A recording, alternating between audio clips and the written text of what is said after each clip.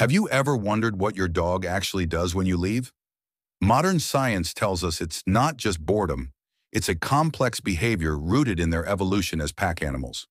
Their world is fundamentally social. When you leave, you are simply temporarily absent from the pack.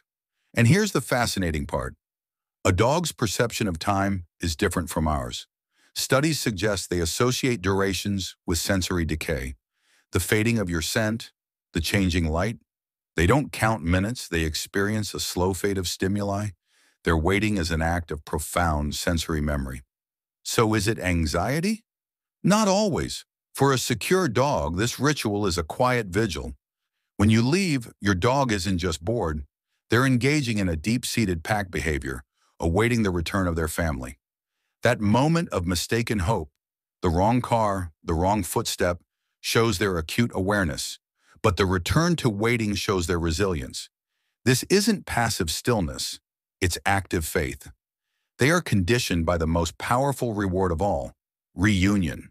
And then, the critical cue, the specific sound of your key, the unique shadow of your shape, the sensory match they've been waiting for. The loop completes. What secrets are we searching for? Often, the most profound ones are waiting patiently right by our side. If you enjoyed this video, hit the like, share it out, and subscribe for more interesting videos about our furry friends.